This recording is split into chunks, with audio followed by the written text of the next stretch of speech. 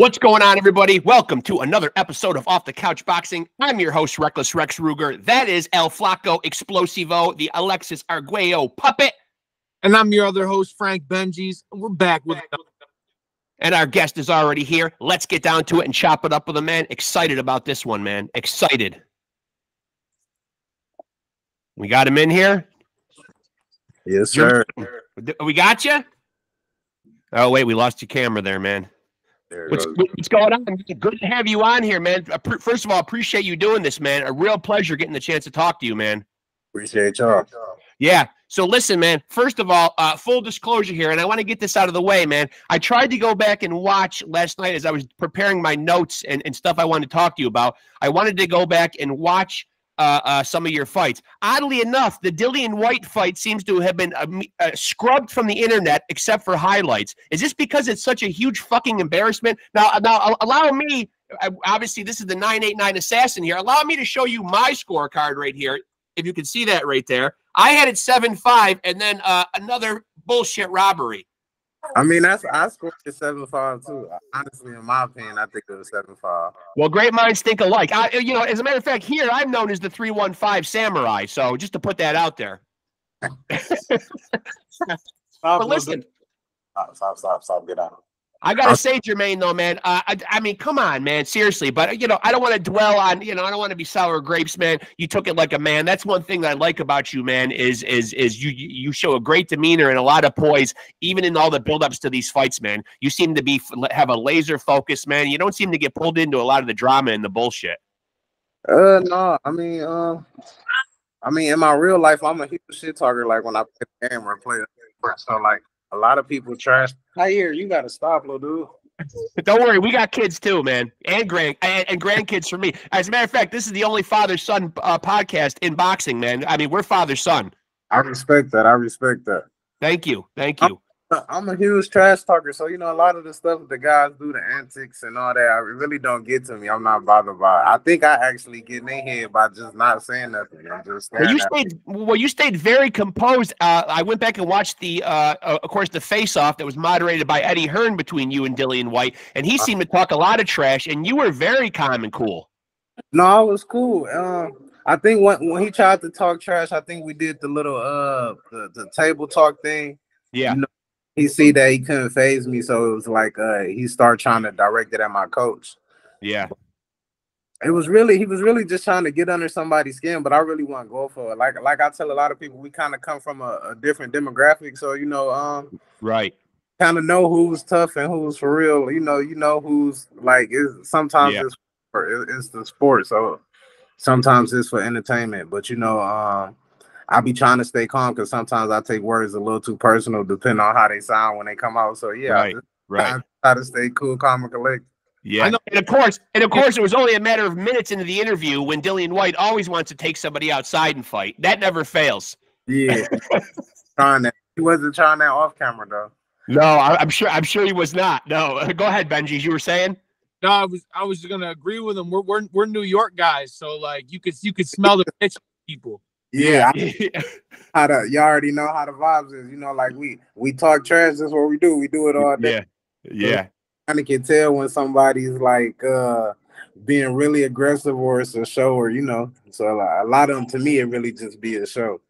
Now, when you got into boxing, man, first of all, if we could backtrack a little bit, how did you get into the sport? Now, I think in some of the interviews I've seen in the past, was it a father or stepfather that pushed you into the sport?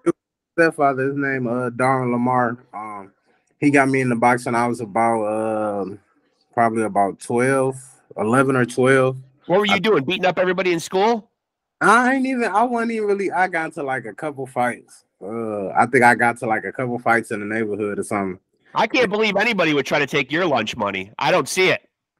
No, I ain't really get bullied, but I can't remember what. You know how kids just have problems over anything. Yeah. So, in my younger days, I got into a couple fights, and I came home one day, and he was like, "I heard you was fighting this and that, and you always fighting. I'm gonna just take you to the gym." Yeah, it's been history. We've been in the gym ever since lockdown.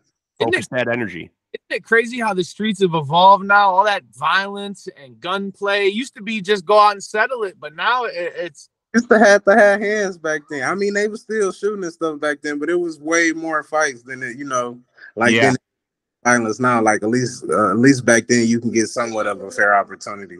I mean, I'm 51 years old, so I remember kids in grade school just going out in a big in a big circle surrounded by kids, and kids just duked it out, man. First of all, I would have been terrified of my own parents had I ever brought a weapon to school. I mean. Yeah, anybody would. I would have got the black beat off me. I'd have brought a gun to school. And now what about boxing idols? When you get into the sport, did you have anybody that you kind of looked up to, or that you were watching on TV as a hero? My uncle Jared kind of was always in the boxing. I got into boxing probably like later on in my childhood. So most of the people that I always seen growing up was more older. So most of my idols in the game was older guys. Like Holyfield's my favorite boxer. Yeah. Guys like Riddick Bowe, Larry Holmes. Ali's a great to everybody. Tyson. Yeah. Most of the old fighters, Sugar Ray Marvin, all those guys, they had like the craziest boxing to me. Yeah. So you're an old school guy. Yeah. Yeah. So kind of in the same vein, I guess, while we're on the subject of people you enjoy watching, as you like look around the sport nowadays, I know they're your peers, you know what I mean? But is there anybody that you like watching nowadays? Ton of guys like I love watching Terrence Crawford. I'm a huge fan. Dude, nasty. I love watching Tank. Tank always put on the show every time. I like how he fights because he's very poised and he's kind of a slow starter. So it looks like he's just giving the rounds up, but he's really like reading and estimating. Yeah. Waiting to strike. So he got a huge IQ. I like Loma. Loma ain't been fighting a lot though. Who else we got in the game? Well, it's funny that you bring those two names up though, because it looks like that's the one they're putting in the works now, Loma and Tank. It's rumors, so hopefully, yeah. Because that'll be something great for the sport right now. It's a fight that would have been a lot more sizzling about 5 years ago, but yeah, but we're here now. The business of boxing is kind of shaky, so like yeah. We just got to try to get them while we can. But I love what you said about Tank, though, because for a while, man, it didn't dawn on me until this last fight with Frank. And then I watched him, and it reminds me a lot of one of the points I was going to bring up about your fighting, and particularly in the Dillian White fight. No wasted movement. You're very economical. Like, Tank doesn't seem like he's doing much. And as you say, it appears he's giving away rounds, but yet he's always applying pressure and coming forward, though. I noticed you do that a lot, too.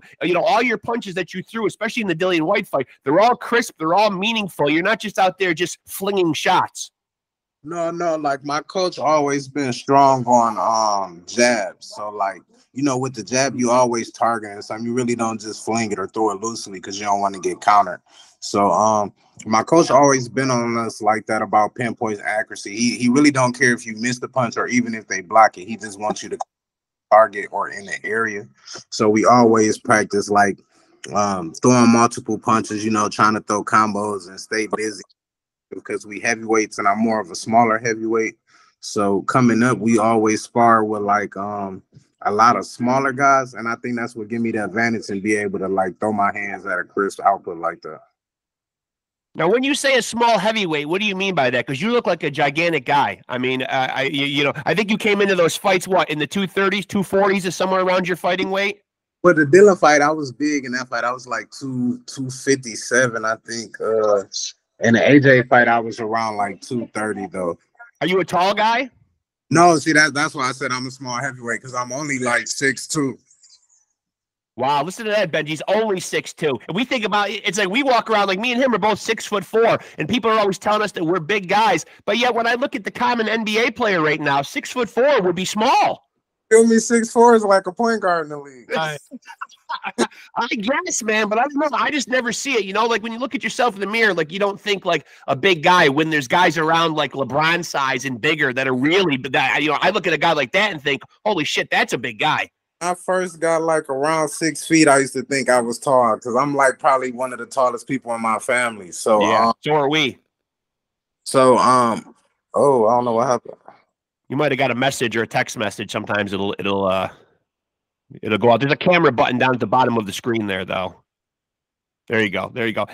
I was like, I was one of the tallest people in my family at the time. So I went to like, I got an uncle that stays in Dallas, Texas. We went to the Arlington, Texas mall. I seen so many kids, like women Women was like 6'4", 6'5" in my life. It was crazy.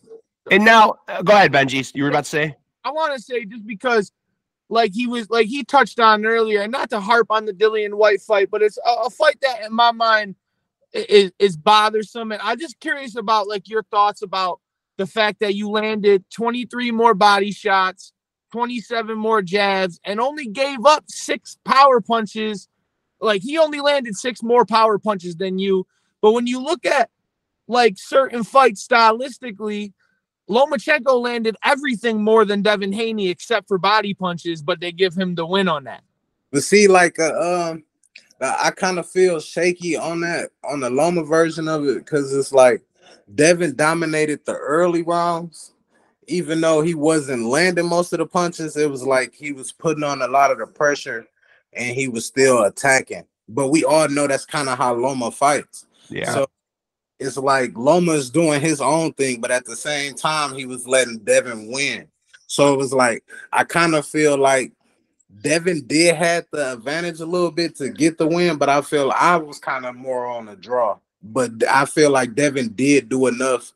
If the judge was watching it kind of like that way, I feel like Devin did do enough, like slimly pull a victory out. I think he did. I felt like a draw, at least a draw and running back.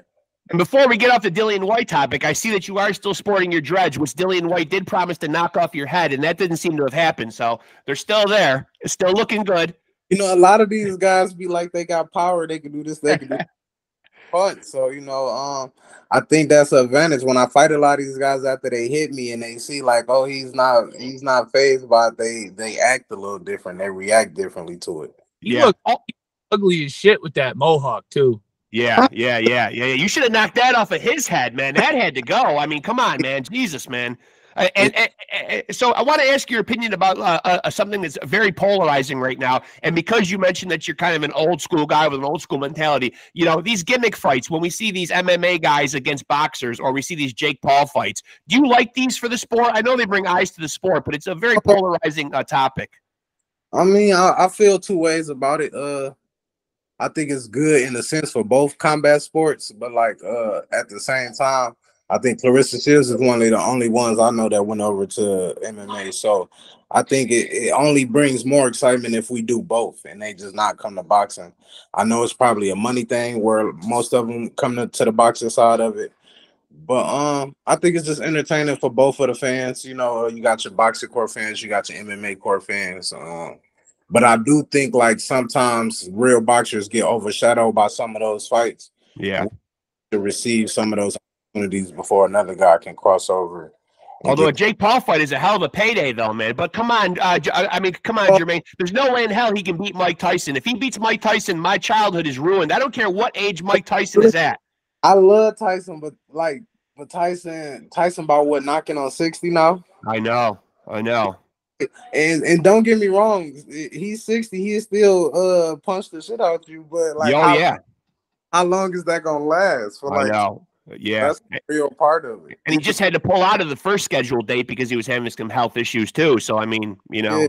And that's kind of like the only form of it I don't respect. I feel like if you at least gonna hop in the sport, you gotta fight some guys that's in the sport. You gotta fight contenders, people that's really boxing, that's training hard, that get their life to it. You can't just fighting guys that want to fight you because they're trying to get a nice payday. Right. You got real fighters. But before I ask the question I was going to ask, because this just popped in my head too, because you brought up Clarissa Shields going to the MMA. Shannon Briggs, and I forgot about this until right now, but Shannon Briggs is supposed to fight Rampage on a 2-way contract, right? One in boxing and then one in MMA. Yeah.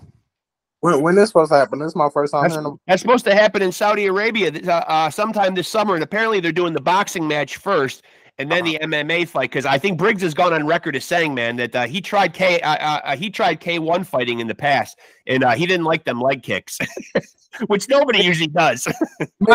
Motherfucker, but you find somebody like Rampage. Rampage ain't super old yet. He still got a little go in it. Yeah, well, that's why he's got to sign the contract, because I think Rampage kind of thought like, okay, man, we'll get the boxing fight out of the way, and then maybe you won't honor the MMA part. You know what I mean? Like, you still got to see that dude in the cage, you know? Yeah, that's a whole different animal, right? Yeah, you're not kidding. On that, though, is do you feel like there's some like kind of like a looming factor when a guy comes from the UFC or MMA to boxing, where we feel like the boxers got to protect the sport. You know what I mean? You can't let those guys come in and beat you.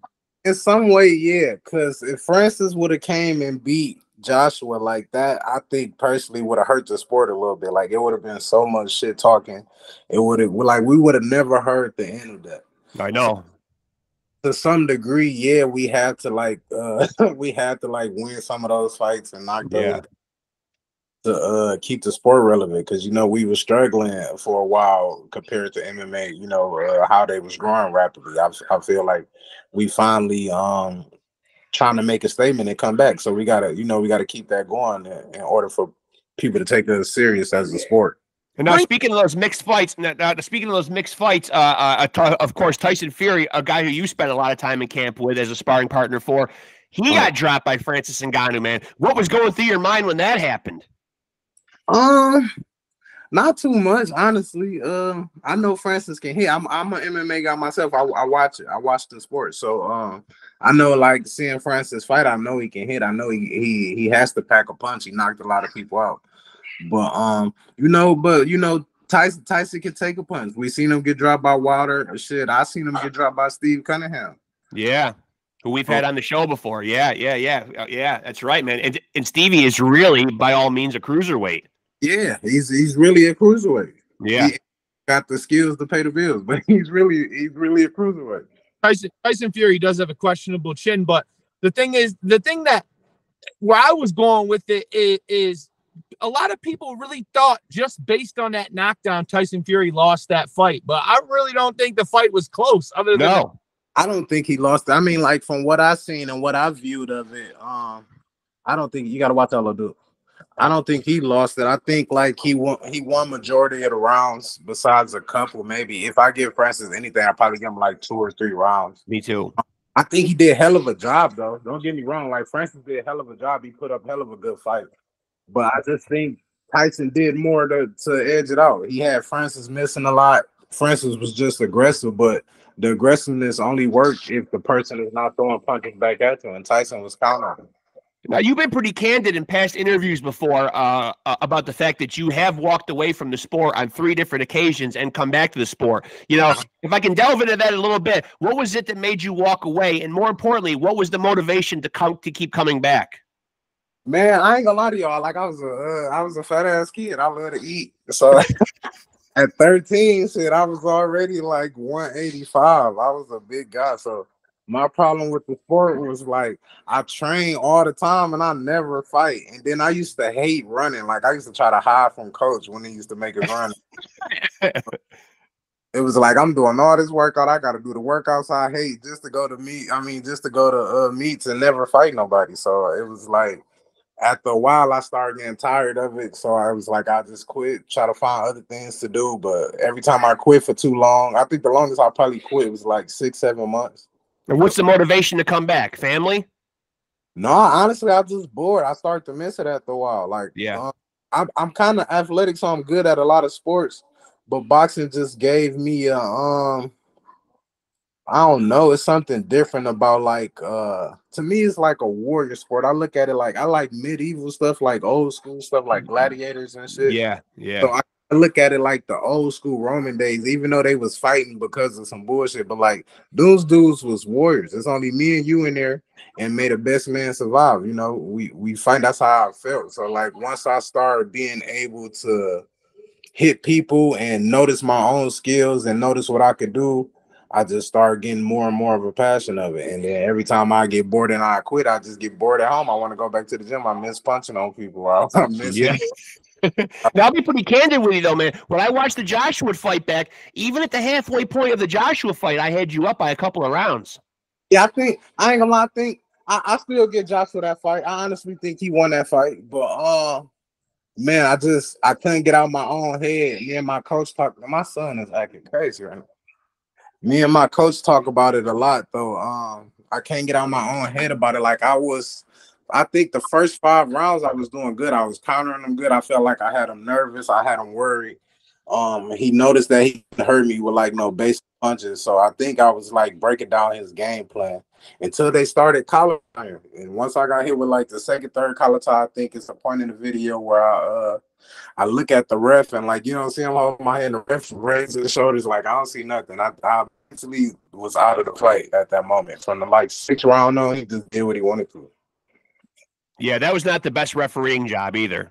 Certainly not. Yeah, blame myself because you know I'm not at home. I'm in England. This the hometown guy. This they refs. He from over here. You know, like I should have expected that. I should have expected that, and I should have just stayed calm and fought out of the situation instead of being mad or getting angry at him and losing focus at what I got to do. I feel like AJ must not have been that mad because at the end of the fight, he seemed to want to slow dance with you. That was quite a romantic moment. He seemed to really, he seemed to move in. He seemed to move in and want to waltz with you at the end.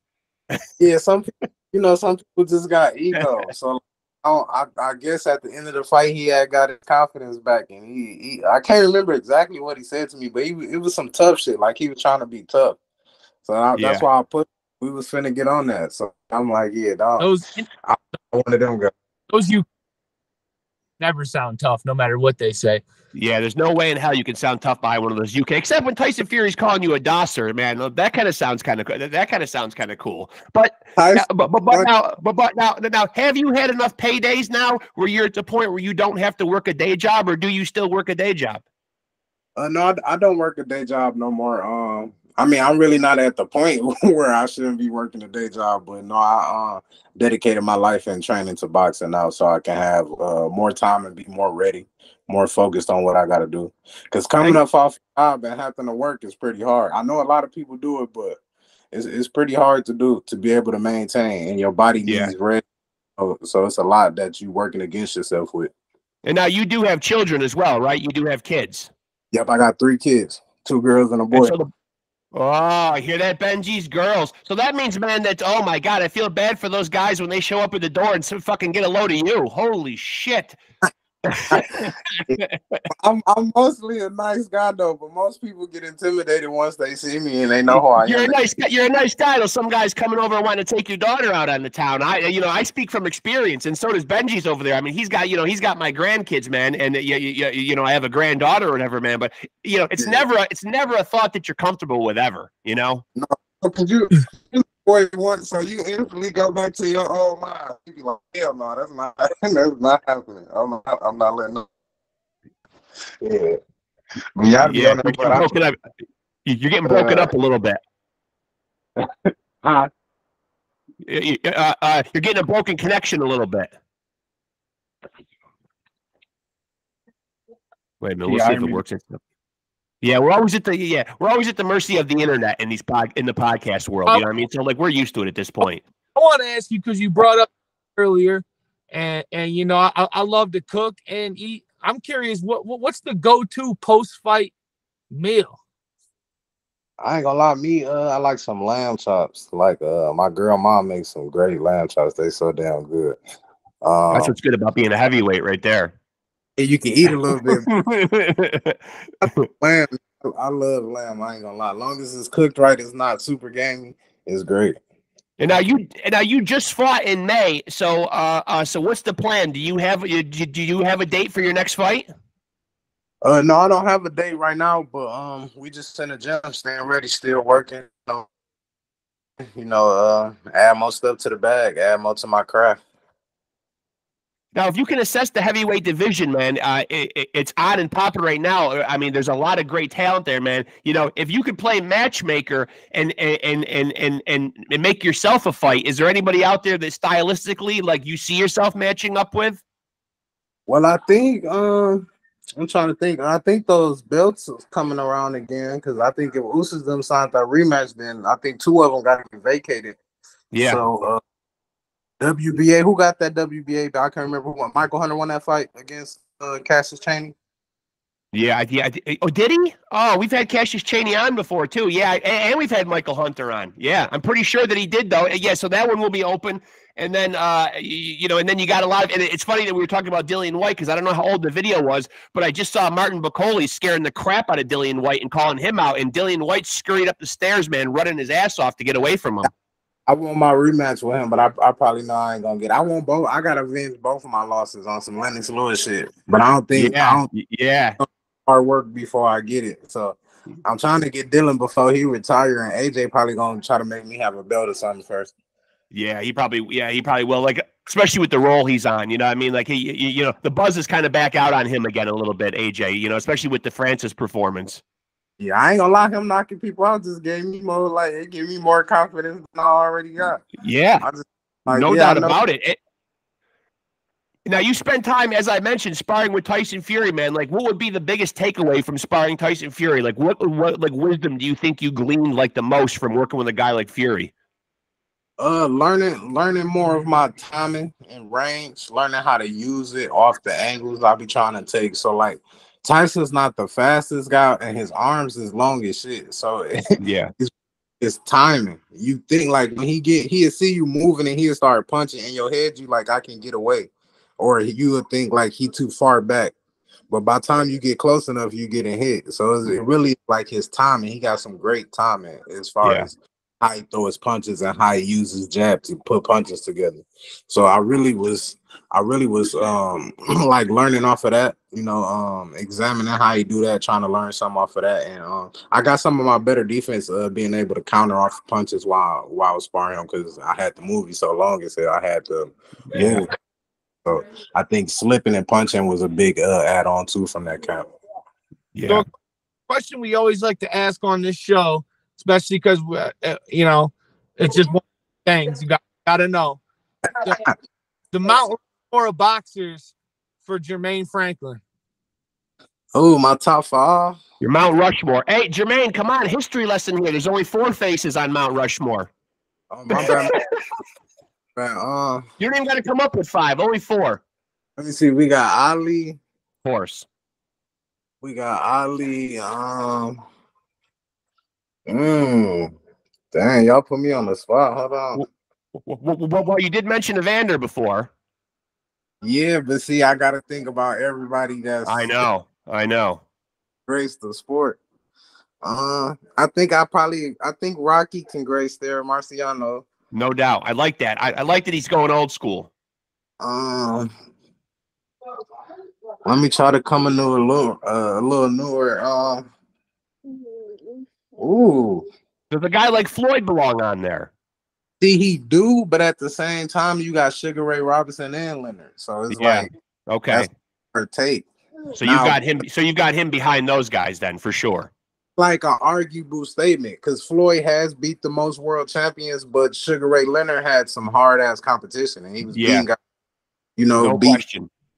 And Tommy Hearns, them hard defeats. He made Robert Duran quit after Robert everybody else. So he got some hard ass statements, some classics. Yeah, and I'm not a guy that gets caught up in half into heaven. Oh, I think the Floyd era really made people think that you couldn't be on a list of greats if you had losses, man. But I don't find that to be true. No. I mean, Floyd just kind of changed the era, so that's like you said. That's what everybody started thinking once he did it. You can't take an L to look pretty in the record. But I'm gonna put Floyd up there only because his feats. He battled a 2-time undisputed champion. He got belts in 2-3 different weight classes. 5, I believe. 5. Yeah. And I think he defeated the most world champions. If I'm not 23. Yep. Yeah. That's a lot. That's a lot. There. Dang, who else I got? Gotta round it out. Yeah. Boy, we put Jermaine to work tonight. Yeah, y'all got my brain modeling about 6 times thinking about this. Yeah, but think about the next time you go on an interview and somebody asks you this. Boom. See? We've prepared you now. We trained Jermaine Franklin tonight. I don't know if I want to go a big guy or another small guy. You okay?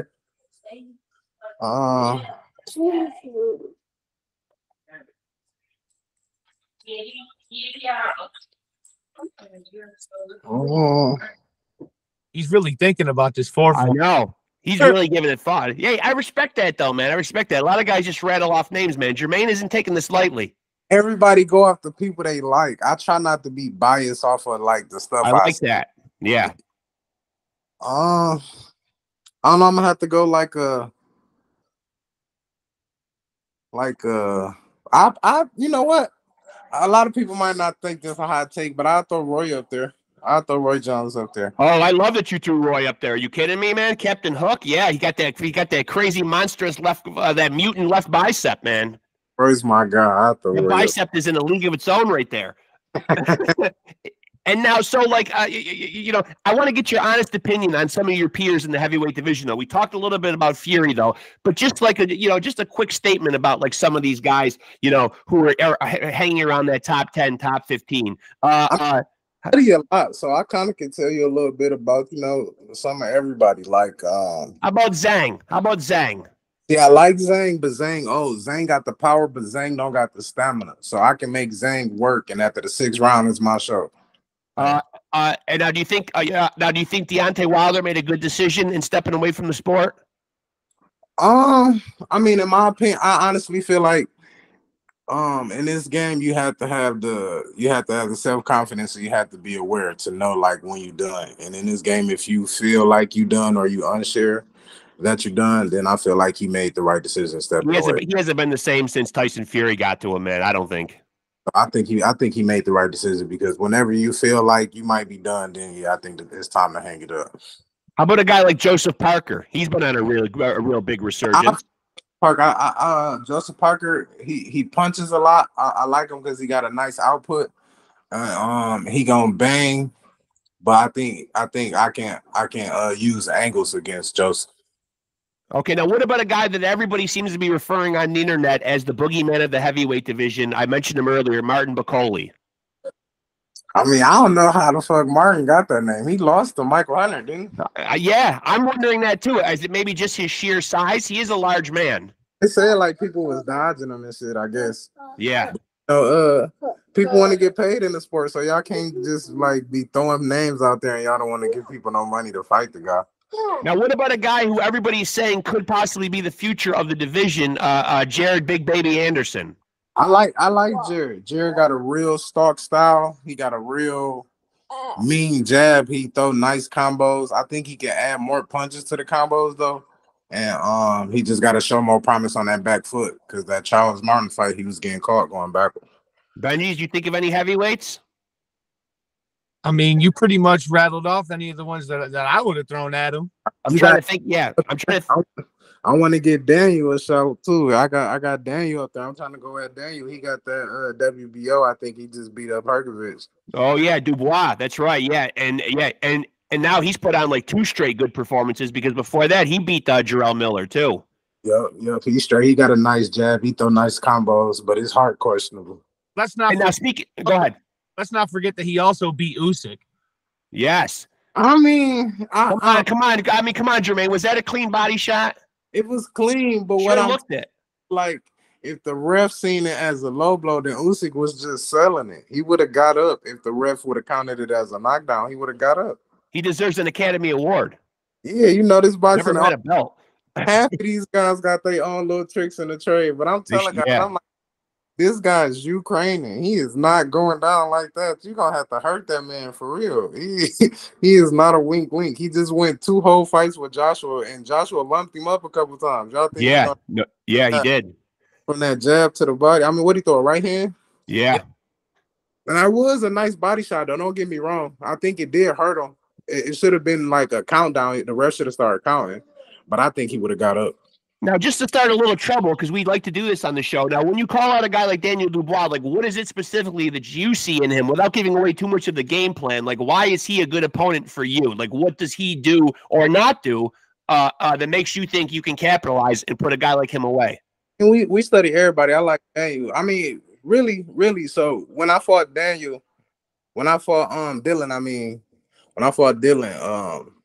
I sparred Daniel a little bit, and his coach was talking crazy, like they was just destroying me and all this shit. I mean, people was having their way. I was dealing with jet lag, first time overseas and all that. But a spar is a spar. It is what it is. So yeah, Coach was just talking crazy, and I've been fired up ever since then because I want to know, like, was Daniel feeling that way, or was Daniel talking shit? Because if so, you know, we can make it happen.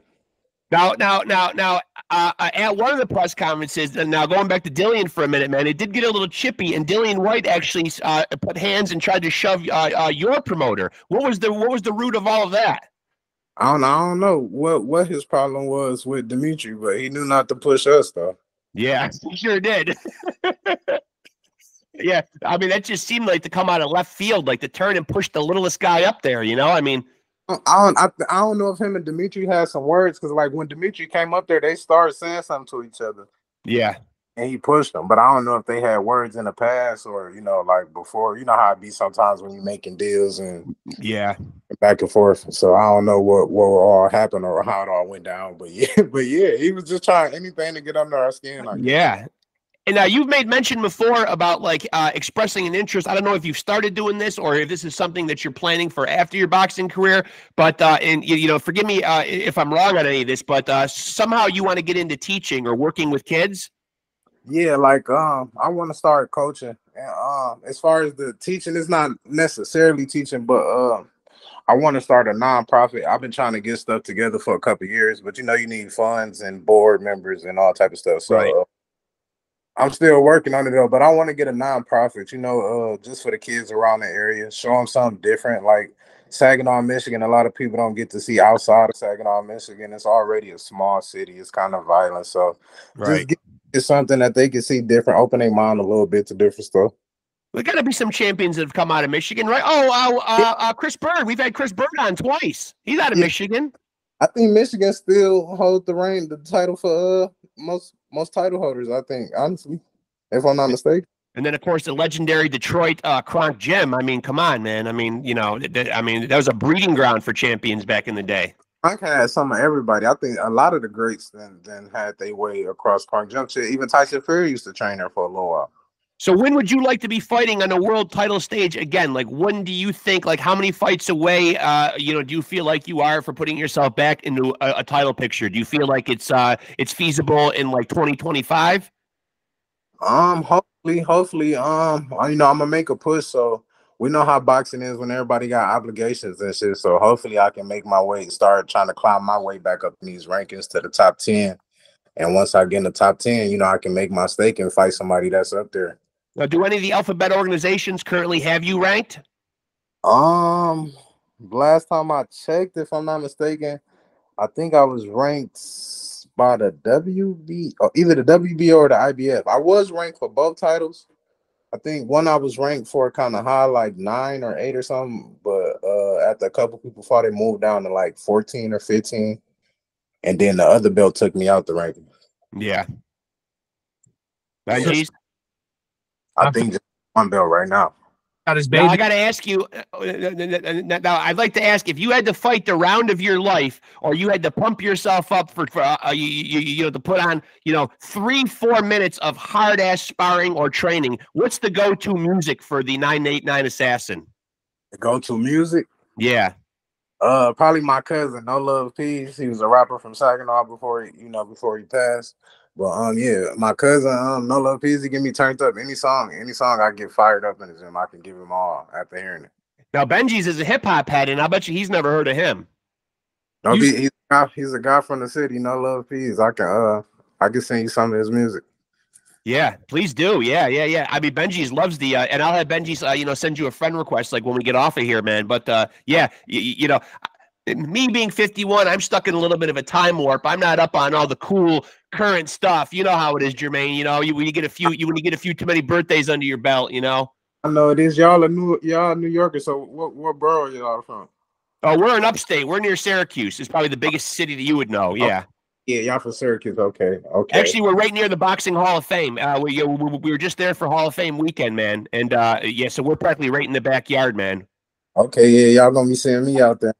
Damn right, and you know what? You have such a fan-friendly style and such a great demeanor that, you know, regardless of whether or not you're inducted or not, a lot of guys just come in for the weekend, man, and it's just a great time for the fans, you know.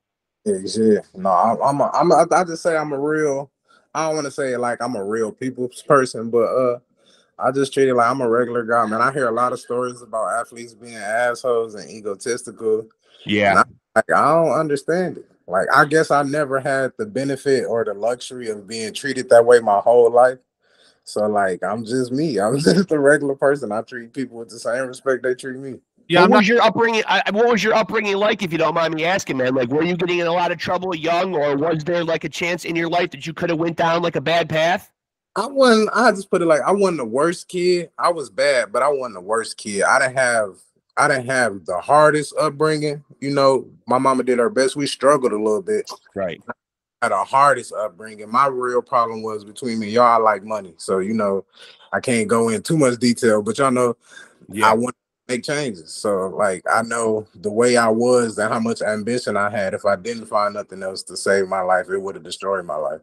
Well, it's all about the evolving, man, you know, at the end of the day. But, you know, I tell people all the time who will listen, man, I like the package that you put together, man. And I implore people to go, like, watch you fight, man, because, you know, the chin is there for a big guy, man. Lots of stamina, man. I love the fact that you're a committed body puncher. I feel like that sometimes is a lost art in the sport, man. Coach used to be cussing. My coach used to be cussing me out about that shit. Like, yeah, I mean, you cracked to the body, man. I mean, I guarantee there had to be a few intestinal problems with Mr. Dillian Whyte after that fight, man. I don't know, man. He had to be. I don't know. I'd like to have got a gander at what his piss would have been looking like afterwards. He had to be hurting a little bit, man. I mean, you were beating that body pretty good. And as I said, I like the fact that you throw the shots. And they're not just, you know, you're not just out there just winging haymakers like we see a lot of the heavyweights do. Everything seems to be like with intent and meaningful. And you really seem like you're one of those guys who, I remember like Mike Tyson saying back in the day about punching with bad intentions and trying to punch through a target, man. Everything seems to really be meaningful. Yeah, when you're trying to hit somebody, you got to hit them for real. I can't play with them. Like, if I want to tap on you, I'll stay back and relax a little bit. But when I come in there, I'm trying to hurt something. Well, I look forward to seeing you fight again, man. I hope you'll stay in touch, man. You've been a great guest. We'd love to have you back on, man. We consider you a friend of the show, man. You're stuck with us now. Appreciate y'all. I'll most definitely be back on. Yeah, please come back on, man, and certainly keep us posted, man. Like, whenever things are happening, man, we'd love to have you back on to promote your next fight, man, and you do whatever we can, man. All right, I got y'all. I appreciate y'all. Appreciate you, man. Thanks for doing this, man. It was a real pleasure, man. Thank you. Yeah, have a good night, man. We'll talk to you soon, my man. Thank you. All right. There he goes, folks. The 989 assassin meets the 315 samurai. I think he was honored. That right there, man. That right there is the guy I'm pushing my chips in on, man. You know, you can say what you want about 2 losses on his record, man, but I look at him as 24-1, not 23-2. The Dillian Whyte one, man. I'll say it right now, man. To quote, who was it? Reggie Johnson that told us politics. Yeah. Yeah, I mean, there had to be some politics going on. The fight was in England. Eddie Hearn's got a hand in it. He backs Dillian Whyte. I don't know, man. If people can go out there and find it on the internet, man, and not just find highlights of it, man, it's a 7-5, possibly 8-4 fight all day long, man. I don't know what was going on, man. But and he fought Anthony Joshua to a tough draw too. Took him all the way. Lost unanimous decision, man. But went the whole distance, man. Didn't get dropped. He's a durable heavyweight with a hell of a chin. Hell of a lot of punching power. Committed to going into the body, man. Crazy good engine, man. Well, you could say though that footage can be destroyed because Devin Haney's pushing for that to happen with the Ryan Garcia. He wants all of it removed. Yeah, and of course there was talks that when he was padding his record, could have potentially lost a fight down in Mexico and had that shit scrubbed. So yeah, you could certainly get shit scrubbed off the internet, man. You got to have a hell of a good publicist and a good team behind you, man. But you can make sure something doesn't see the light of day, man, and have that shit erased. I mean, people say the internet is forever, and most of the time, granted, it is, man. But I mean, I don't know, man. You tell me and send me the link. Anybody out there, if you can find the whole Jermaine Franklin versus Dillian the Body Snatcher Whyte out there anywhere in internet land, man, and send me the link, man, because all I can find is highlights. I found a video on YouTube where they literally show every punch that was landed. I think I sent you that last night. But other than that, to find it in its the whole duration of the fight from rounds 1 to 12 with commentary, with all the shit that we're used to seeing, like we're sitting down to watch a fight. I mean, and I gotta say, man, like this episode, as we're doing it right now, it is June 25th. 5th. This will probably air after this, but I'll bring it up anyway, man. Super excited, man, for this weekend, man. What a weekend of fights, man. Friday, a stacked card on the zone of some of our friends that we've had on the show, man. 3 of our favorite guests. Saturday night, possibly the best fight of the year happening on the zone between Estrada and Bam Rodriguez. Over on ESPN for free, you can watch our guy, Steve the Dragon Claggett, taking on possibly one of the pound-for-pound best in the sport, Teofimo Lopez. We're pulling for Stevie. Yep. You saw my comment, man. I want to see Stevie pull it out, man. Well, I made sure that I went back and I edited the post and purposely tagged him in it too, man, so he would see it, man, because I'm friends with him on there, and I thought, why didn't I do this at the beginning, man? So I went back and I edited it and actually tagged him in it. So friends with him too. That's why I tagged him in the comments. Yeah. So I'm really hoping that he can pull it out, man. But, as I'm saying, man, this will probably have aired after those fights, man. But, certainly we'll see how our comments will age, because if I could throw out some predictions here, I think all the guys that we've had on our show are going to fare very well. Of course, we've had SOG on here a couple times, Gerald McClellan Jr., he's fighting on the card. The Wolf, Elijah Pierce, is fighting on the card. And our boy, Malik Mayhem Montgomery, who we have a new episode up with him right now. I wanted to make sure I got that out before his fight. He will also be fighting, and I predict victories for these gentlemen. Too. Yeah, I don't see why anything's going to be any different or going to change, man. These guys are going to keep on building on their careers, and it's so important, and I put a post up there. Make sure we're supporting these guys, tuning in, man, watching their fights, man, so the turnout looks good. If you can show up in person, man, that's great. If you're not in the area, man, tune in and watch, man. Let's make sure that the viewership is good, man, because these guys are the future, man. These guys are the next generation of champions right here. With that being said, like and subscribe, hit the notification bell. Find us on Facebook, because we're always chatting on there like we just talking about. And shout out Gary Busey, because I can go 15 seconds with anything. And big thank you, man, to Jermaine Franklin, the 989 assassin, straight out of Michigan, man, for coming on here, man, and chopping it up with us tonight, man. Honor and a pleasure to have him on, man.